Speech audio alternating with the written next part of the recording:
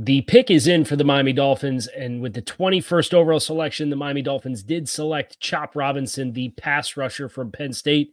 Who he is, how the board fell, what they're saying, all of that here on this episode of Locked On Dolphins.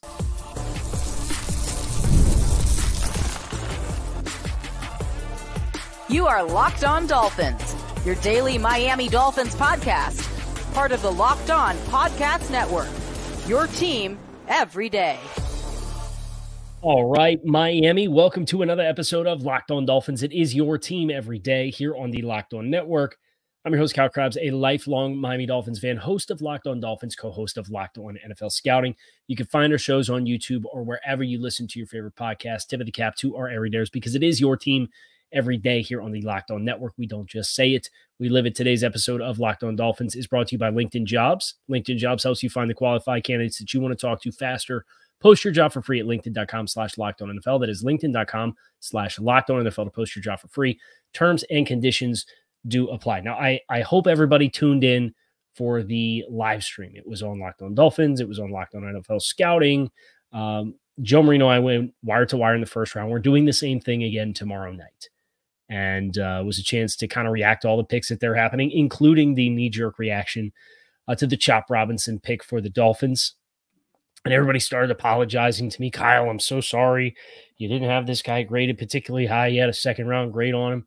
Yeah, well, I only had like 15 first-round grades. And what I would say, my immediate knee-jerk reaction is to follow my own advice from Thursday, right? I got to get the full body of work. I need to see what this draft class looks like. Do I love this pick? No. I wouldn't say that I love this pick. Do I understand this pick? Yes, I do understand this pick. I think the real heartbreak came for me when Troy Fautanu came off the board one spot in front of Miami. It would have been fascinating to see what Miami did there, although it did sound like, at least, and you would expect this to be the case for any time you're doing an introductory press conference, the Dolphins very emphatically stating Chris Greer and Mike McDaniel, how enthusiastic they are in their collaborative process, kind of had this as a guy that they were really dialed in on based off of the way that the board fell. And that is a fourth pass rusher for the Miami Dolphins, and a guy who's super explosive, a guy who has some production questions. We're going to get into the dreaded pressure versus sacks debate all over again. Like we didn't do this with Jalen Phillips and Bradley Chubb. But I'll kind of revisit some of the things that I said about Chop Robinson in the build up to the draft, because I think there's some thoughts that I had there with Chop Robinson that I think are important to reiterate, because people's immediate reaction was like, oh, Kyle doesn't like this pick. I like the pick. Do I love the pick? No.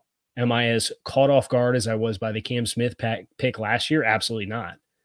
Because Cam Smith was at a position where they had already heavily invested. And yeah, Miami signed Shaq Barrett on a one-year deal, but I had Jared Verse being the pick. Now, Verse went at 19 to the Rams, so you don't expect, you can't hold it against him for a player that didn't make it to you. So that's Troy Fautanu. That is Jared Verse. It's Leatu Latu. The board didn't fall necessarily super favorably in that regard. And as the board fell, and I'm processing the players that were available at 21, and I'm talking with Joe Marino about it, I kind of came back to, man, if they get any reasonable offers here, the board actually fell in spite of 6 quarterbacks going in the first 12 picks and no defensive players going in the first 14. The board still fell in a way where I'm looking at like my must-haves other than Johnny Newton with the medical questions that he has. I didn't get those guys that I'm like, I can't trade out of this spot. And because of that, that list, for a reminder, was Marvin Harrison, Malik Neighbors, Roma Dunze, Joe Alt, Troy Fautanu, Byron Murphy, Jared Verse, Leatu Latu, and Quinyon Mitchell at corner, who went the pick after to Miami, where I understand why you didn't pick Quinyon Mitchell, because again, it's you put the players into tiers and you have the conversation of, do we really need this? Is this overkill? Is this a misappropriation of assets? And it's not like anybody would have felt really good about a corner in the first round anyway, after Miami went that route so frequently and adds Kendall Fuller and has Cam Smith on the back burner from last year. So I thought the board fell in a way that I would have favored a trade down. I know Peter Schrager from NFL Network did his mock draft, and he had the Dolphins picking Chop Robinson. And it wasn't that he had him trading down to 29, which Detroit ended up trading up to 24. So he got Detroit trading up right, and he got Miami getting Chop Robinson right. But it was the way the board fell that I said, man, like they moved out of all these players, and none of those players that were like my non-negotiable don't trade down players made it to 21. Were there players that I had more highly rated that were still available on the board? Yeah, there were some wide receivers that ended up going in the first round, and Xavier Leggett and Ricky Pearsall. I was told Ricky Pearsall was just some wide receiver 3 just because he ran routes and wasn't athletic in the YouTube comments. But I don't know. He went 31 to San Francisco. I'm sure he's going to do just fine. But Graham Barton stood out as probably, if you look past the second, Graham Barton was from a positional value. And that was an interior player for them. So I kind of get why the waterfall cascaded them down into this conversation. And I think there was a big drop off with obviously Darius Robinson was there. He went later to Arizona. I get why this pick was made, and I get what the long-term vision is for this player. And that was what I said when we did the flip the table episode. I said I wouldn't flip the table for Chop Robinson. Would I be a little underwhelmed with that being the presumed face of your draft class who's going to come in if your expectation is this player is going to play meaningful snaps for you? Yeah, I'd be a little underwhelmed. And I do feel a little underwhelmed that you stayed and picked at 21, and Chop Robinson is a player who he himself in the introductory press conference, which I thought was interesting. And both Chris Greer and Mike McDaniel in their post night 1 press conference talked about the areas of growth for him as a player. I think there's some other things that were said that is interesting, and that's kind of what we're going to get into next year on this episode of Locked on Dolphins. So stick with us. We're reacting to Chop Robinson, the explosive pass rusher from Penn State, some production questions. We'll get into a little bit of that up next, in addition to what they're saying here on Locked on Dolphins. If you're hiring for your small business, you want to find quality professionals that are right for the role, and that's why you have to check out LinkedIn Jobs. LinkedIn Jobs has the tools to find the right professionals for your team faster and for free. LinkedIn is not just another job board. LinkedIn is designed to help you hire professionals that you can't find anywhere else, even those who aren't actively searching for a job, but might be open to the perfect role. In a given month, over 70% of LinkedIn users are not looking on other job boards. So if you're not checking LinkedIn, you're not looking in the right place. LinkedIn, 86% of small businesses get a qualified candidate within 24 hours. Hire professionals like a professional on LinkedIn. 86%, again, of small businesses get a qualified candidate. 2.5 million small businesses rely on LinkedIn for their hiring. So why don't you? Post your job for free at linkedin.com/LockedOnNFL. That is linkedin.com/LockedOnNFL to post your job for free. Terms and conditions do apply.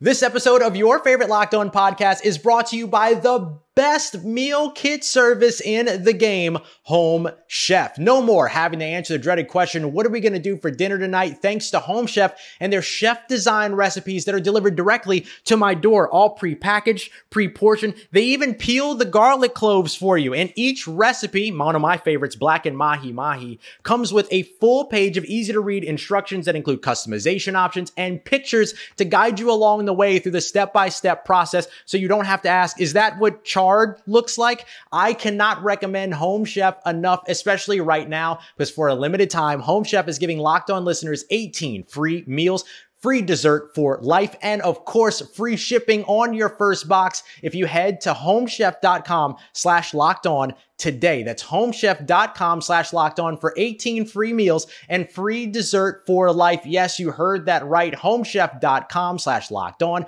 Must be an active subscriber to receive free dessert.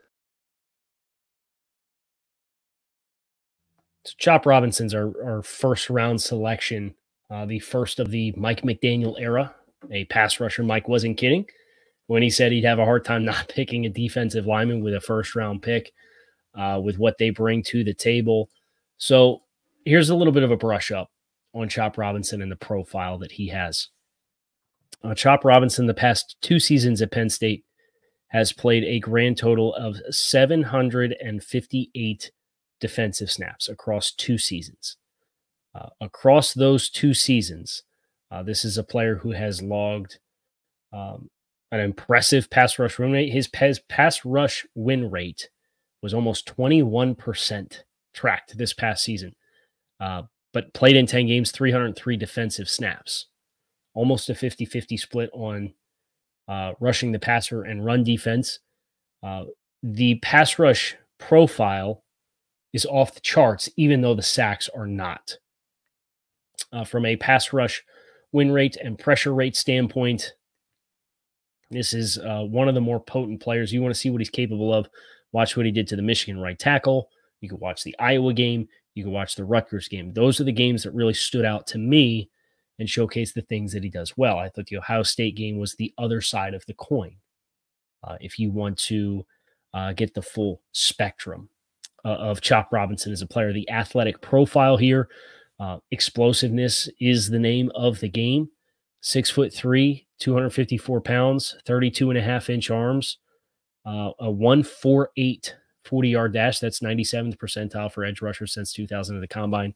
A 1.54 10-yard split is 97th percentile at the NFL combine. He ran the 20-yard shuttle in 4.25 seconds. That's 84th percentile amongst edge rushers at the NFL combine, and had a 10'8" standing broad jump. That is 95th percentile for edge rushers to come through the NFL combine. So very, very, very, very, very, very, very, very explosive player. A lot of bend off the edge, a lot of twitch. 254 pounds, respectable size. He himself alluded to his hands. Sorry, I have a new, if you're watching on YouTube, I have a new setup. I'm still getting acclimated to my screen over here, my camera over here, and I realize I'm looking over here, but I'm actually talking to you guys. And we have this set up for the draft. The hand usage and the ability to play the run was the things that stood out on tape to me as the questions. And when I described Chop Robinson, when we did the flip the table, and I said, this is why I wouldn't flip the table, because I would get it. The pass rush profile is strong. People will just look at the sack numbers and point out the lack of sack production, and I understand why that's the case. But my concerns were more with the run and being an every down player. And maybe that's not the pressure that they envision him having because of Jalen Phillips and Bradley Chubb and Shaq Barrett. And if that's the case, okay, you have a part of a defensive line rotation to stay fresh and go get the quarterback. And is there still a pathway to playing 400 to 500 snaps? Yes, I do. But I think this is a designated pass rusher for the Dolphins early in his career, just because I didn't see, because of the hands, and he doesn't have elite length, the ability to deconstruct blocks and play the run was a big time work in progress for me. And that's where, as I think about Chop Robinson as a player, I say, okay, you're probably going to have to go out and get like an early down guy, and Chop's going to be a rotational guy, and you can get all these exotics and all these explosive killers on the field at the same time as you're ready to, as their health allows. And that's where I think Chop Robinson is going to be an immediate contributor. Mike McDaniel said as much. They've talked about the growth potential. I didn't really grade on growth potential. So again, that's why my assessment for Chop Robinson was not this glowing review of a player, because he does have holes right now. I do think he's an incomplete player. They alluded directly to, when talking about the introduction to Chop Robinson, what he can develop into and what he can become. And that is what they're so excited for. But they also said simultaneously, we do feel like there is a role in this defense for him to help and contribute while reaching and growing towards his potential. So again, that's why I get it. And I had people stopping in the live stream. Oh, Kyle, I'm so sorry, talking to me like my dog died. And in reality, I'm just kind of, okay. Like, what are you going to do on day 2 now? Like that's where my frame of mind is, because if I get the complete picture of what the draft class looks like, and I like what comes beyond, and we'll get into that with who remains entering day 2 and how the board dropped behind it, I think that's very important context for me to get the right feel for this draft class. If you told me that they were going to get a 95th percentile explosive athlete as your pass rush rotation guy, I'd say, okay, like I'm pretty excited about that. It coming at 21, it softens the blow a little bit that none of my guys that were like non-negotiables, like don't get out of this spot and take this player, were there. Are there guys that I would have liked on the board more? Yes. Am I over the moon with the pick? No. Am I devastated by the pick? No. So it's an incomplete. It's a to be determined. Now, if you go out and you get a bunch of developmental guys, and that's your entire draft class is all developmental guys, and quite frankly, you really only have one more swing of the bat right now, I'm gonna be a little leery. I'm gonna be honest. This has the potential to be a draft class I walk away from underwhelmed. But it depends on what they do from here. And they do have a swing of the bat tomorrow with a position group, a series of position groups that I think fell modestly favorable for you. But you have to take advantage of that now.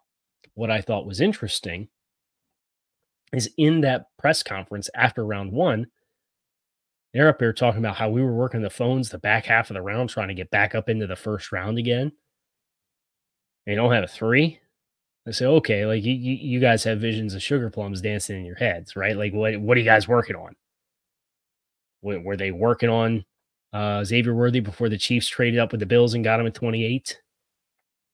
Was that Mike McDaniel's toy that they were trying to go up and get him? Were they? I can't imagine they were trying to go up and get either Tyler Guyton or Graham Barton. Maybe they're working on a player that's still on the board. I'd be fascinated to see that. But I will say, you need to help your offense a little bit. Your offensive personnel needs a juice, needs a jolt. There's players that are here that I'm looking at, and I think you're going to have a pretty good crack at adding to your offensive personnel with, again, a player who can play meaningful snaps for you. But right now, the big thing that looms over our head is we have one more opportunity to make a meaningful investment in this draft. And this is a player who plays a premium position, has an explosive athletic profile, all the things that the Dolphins have historically told us that they are as an organization, what they covet with these picks. They did all that with this pick. So, like, I'm not surprised they went with their fourth edge. Or maybe he was higher than their fourth edge. I don't know. I would say he probably has a ceiling comparable to a number of these guys. But the floor right now is not as high. And that's not the vibe I was hoping for. They seem to think that there is a role, and it's on passing downs. Okay, your edge rush group got ran through last year with injuries. This is the second year in a row. It was corner the year before. We are committed to not having the same group bite us in the rear end that did the year before. It was corner in 2022 and it was edge in 2023. Great. What else are you going to do? And that's where this conversation goes, and that's where my attention goes. I'm fired up for what Chop Robinson can be. I'm not fired up for what he is, but I also wasn't fired up about how the board fell despite a great start for the draft for the Dolphins. So that's the full frame of mind that I came into with that pick at 21.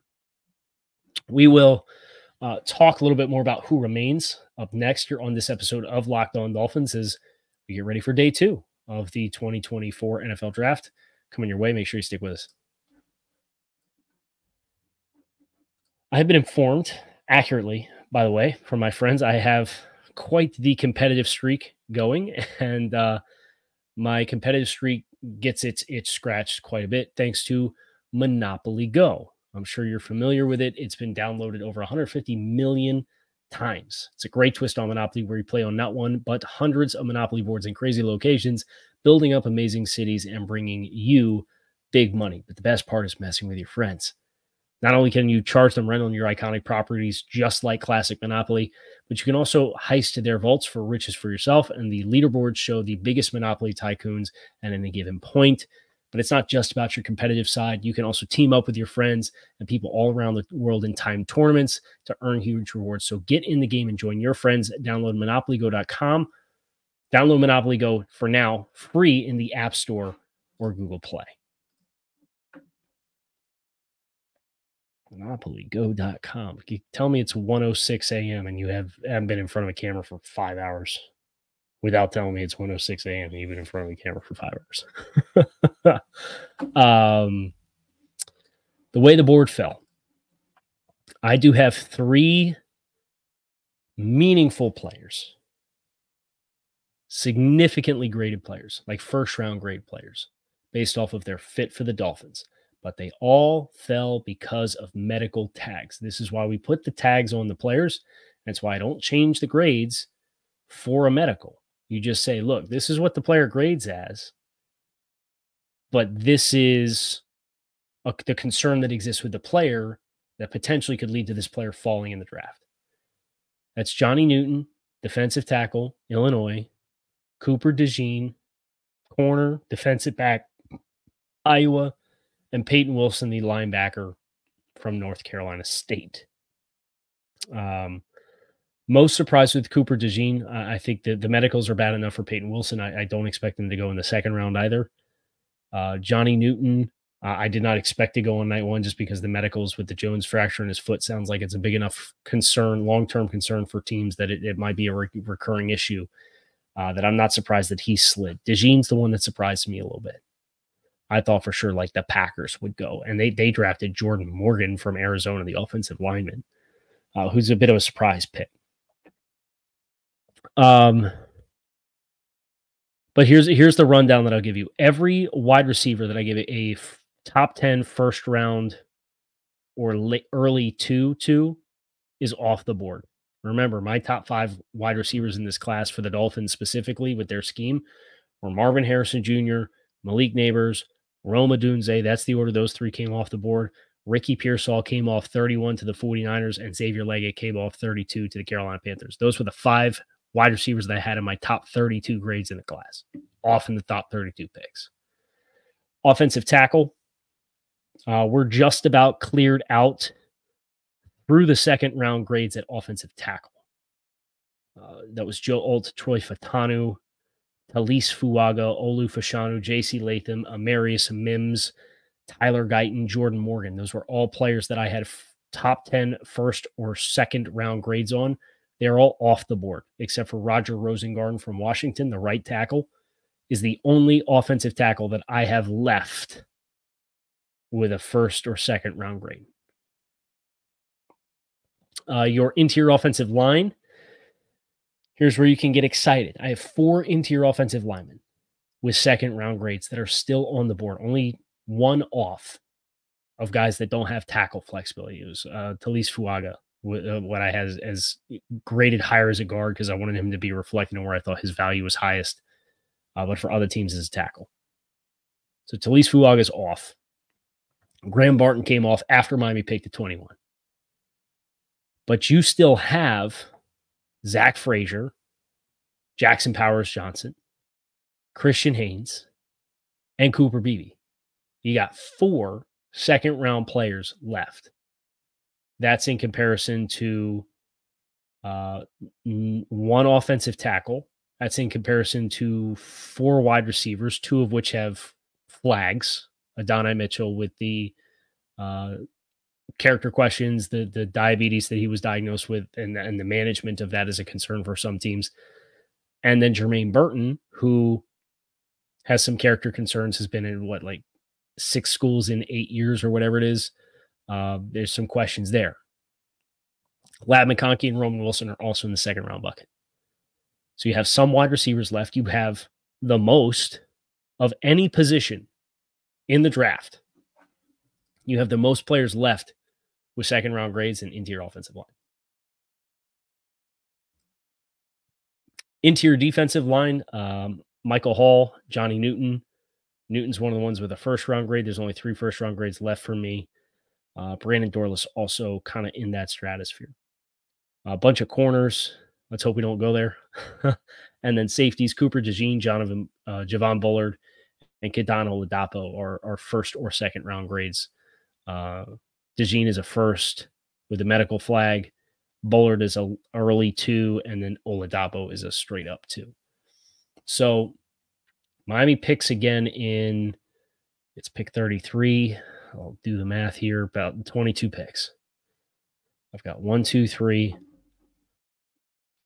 4, 5, 6, 7, 8, 9, 10, 11, 12, 13, 14, 15, 16, 17, 18, 19, 20, 21, 22, 23, 24 players with second round grades, not including cornerback and linebacker as positions that, and running back, that I think are positions that aren't necessarily of need. So Miami's going to have a chance. They're mathematically guaranteed to get a crack at a second round player on my board. And that's skewed and graded specifically for the Dolphins. What are you going to do? You going to go up and get a guy? Do you still have guys that you were trying to get in the first round for that you have coveted that highly that you want to go get? Is that Jackson Powers Johnson? Is that Christian Haynes? Is that Lab McConkey? Is that Cooper DeJean? Is that Johnny Newton? Like, I think what happens tomorrow will set a lot of the tone of my vibe coming out of this draft class. I'm okay with what happened tonight. I don't love what happened tonight, and I'm not ticked off about what happened tonight. I want to sim to Miami on the board at 55 because I want to have more information. So I hope you approach this class with the same school of thought. There was a lot of knee-jerk reactions, and it was, they didn't pick Graham Barton. I can't believe it. They didn't trade up for Troy Fautanu. I can't believe it. It sounds like it's at least the vibe they put out, and I would expect anything different, right? Because they just picked Chop Robinson. They made it sound like this was kind of guy they had soft circled for this pick, and that the values that they were getting to move out of their spot weren't good values to lose out on a player that they had circled. So I'm just a little bit lower on Chop Robinson than the Dolphins clearly are because of the year one anticipated role that I foresee for him.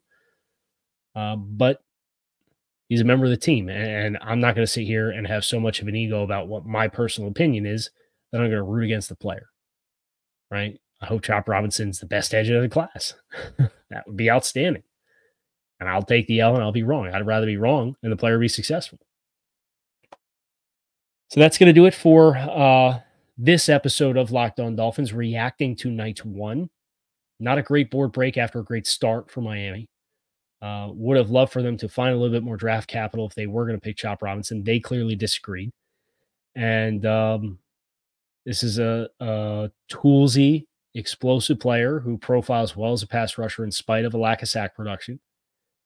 And Miami is committed to the thing that helped do this defense in down the stretch, not to be the thing that does them in again. Okay, I respect that. Took who you thought was your best available edge. I got the position right.